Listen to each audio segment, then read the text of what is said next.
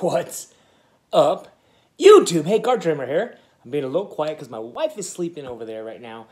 Good morning, Sunday morning. Hope you all had an awesome 4th of July. We just stayed in the house. We went home a day early just because the hotel that we were staying at, there's nothing, listen, when you go to a hotel and you book a room based on some big, things close to the city, active swimming pool, just things to do, hot breakfast and stuff like that. So when we get there, obviously they're not doing hot breakfast because of the COVID-19. So that was like, okay, well, we go to our room, and our room is nice, except for a couple little minor things I didn't care for. In the shower on the ceiling had some mold on it. Spots of it. So anyway, my wife cleaned that. But the swimming pool was closed, and they said it was closed because the pump was bad. So we said, okay, we'll deal with it. Maybe they'll open it up. Well, it never opened. So I told my wife, I said, let's just go home a day early, save a little money, not give this hotel any more money. So we did. We decided to come home a day early, and we did. But on the way home, we stopped at a flea market. I went to the flea market up there. It was pitiful. It was very pitiful. But we stopped at a flea market up in Jacksonville, and I told my wife, I said, give me 30 minutes. I'm going to run through this. It was a pretty large flea market, but I was targeting certain things. And so I went through, and I found this guy, and he had a bunch of cards there. And his prices were very reasonable, absolutely reasonable. And so I said, hey, I like to buy it in bulk. I don't like to buy it in, just buy single cards because that's what I do. And he says, well, I've got some boxes back here that are in bulk that haven't been through yet. You're more than welcome to them. They're not organized. I don't know what's in it. I can't, I couldn't guarantee anything. So I said, well, what do you want? He says, I want $15 a box. And I said, well, how many boxes do you have? He says, I have 3. I said, look, I'll take all 3, give you $10 a box, and I will take the chance and the risk. He said, okay, good.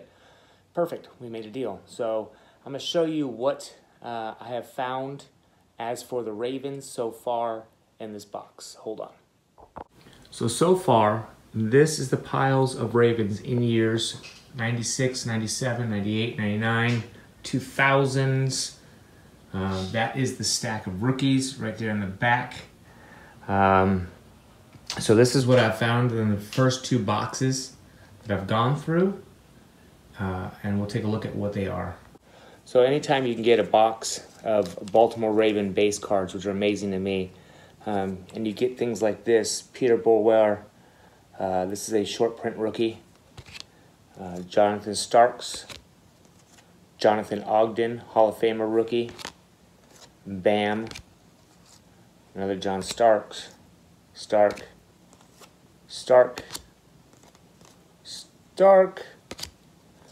this really killer select Jonathan Ogden rookie. And that was worth it in at least 1 box. This is a $10 card, so that pays for a box of its own. Stokely rookie, Stoney Case. This is a killer finest insert right there, finest. Kurt Warner on the back. Then you got a Teres Redmond, numbered to 1,000. Jamal Lewis. So those are the rookies. And then the regular sets, because I am a base collector and I'm a Ravens base collector. This is just absolutely awesome for me. The biggest card I found for the Ravens, I already put it away. Actually, I'll go get it real quick. As you see, all my base sets, all my base Raven base cards has a list. And the highlighted are the ones that I have. And they all have a list for every card that was made for that particular year.